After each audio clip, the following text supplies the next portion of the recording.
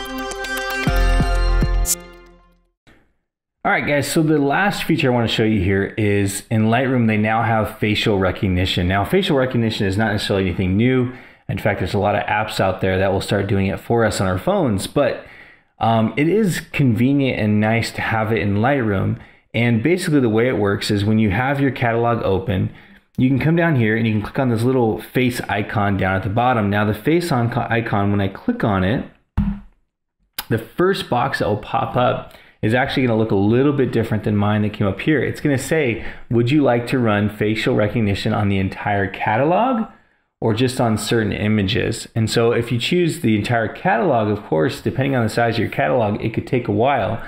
If you choose the certain images, it's basically going to choose the images along your film strip on the bottom there. So that's entirely up to you. You can always run facial recognition later on the rest of the catalog if you'd like.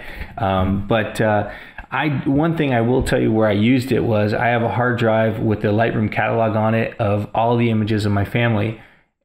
And I let Lightroom go ahead and run facial recognition for a few days and basically pick out all the images and try to recognize the faces. Now it's going to take me a little bit of time because let me show you why here. Lightroom's not perfect, but it does a pretty decent job. So basically in here, what it's done is it's gone through this catalog and it says, hey, Trevor, it says there's 3 images that look very similar. And so it's grouping them together. And if I look at them, sure enough, it's the same person. However, it doesn't know the name yet. So I'm going to come in here and I'm going to type in, oh, this is Heather. Okay.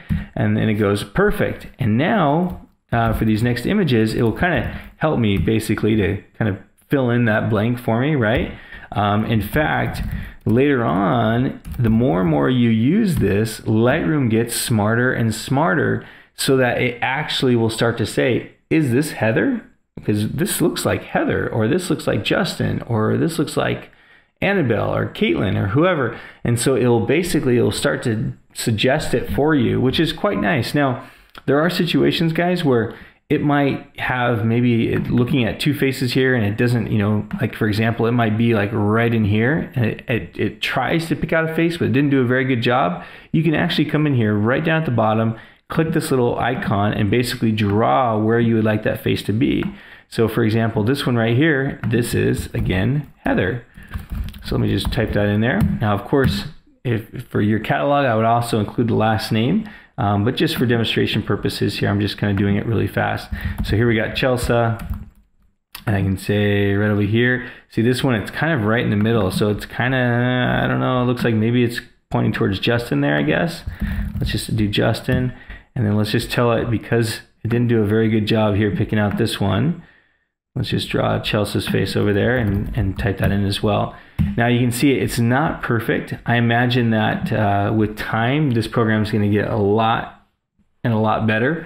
But it has done a pretty decent job. And again, I would encourage you, if you haven't done this, pick a catalog that is maybe, like you said, your family photos or something that's going to mean something to you, and let Lightroom start organizing it. And at this point, I have thousands of images now where, I have 500 images of my daughter Annabelle and 500 images of Caitlin, and it's all organized, and it's quite fun. So I told my wife, I said, come, one of their birthdays, for example, I can go in there and I can say, hey, I want to see all the images of Annabelle, and from birth until she's 11 years old, I got all these photos already organized for me because Lightroom intelligently was able to do it. Now, again, getting started, you are going to have to help it. You're going to basically, it's going to have training wheels of sorts. And so you have to go in there and you have to name some of those images, tell it who it is. And then each time Lightroom sees more and more of these faces that look similar, it will actually pick that up and be able to start helping you to recognize. Ultimately, you do have to confirm it, but it becomes really easy because you just come in here and say, yep, yep, yep, yep, yep. Or you can even select multiple images and say, yes, that's all Heather, or that's all Caitlin, or whatever, and it will pick those up. So again, give it a shot. It's a pretty cool feature. They've done a great job with it. I do feel like there are a few weaknesses. Like I said, sometimes it won't necessarily recognize if there's a face in the image, or if there's 2 faces too close together, it might kind of put a box over those 2 faces. But I think those are just little things that will be worked out in future versions. And I have a feeling that Lightroom is going to do a much, much better job with this. I don't really use this for weddings. However, I will say that there is a situation where I can see myself using it in the future, because I've done this in the past, And that's typically when somebody has passed away from a wedding. Maybe it's like a father or brother, someone important in the family, and I have numerous images of that person. I've had family members call me up and ask me and say, hey, Trevor, is there any way you can shoot us over these images of this, certain family member?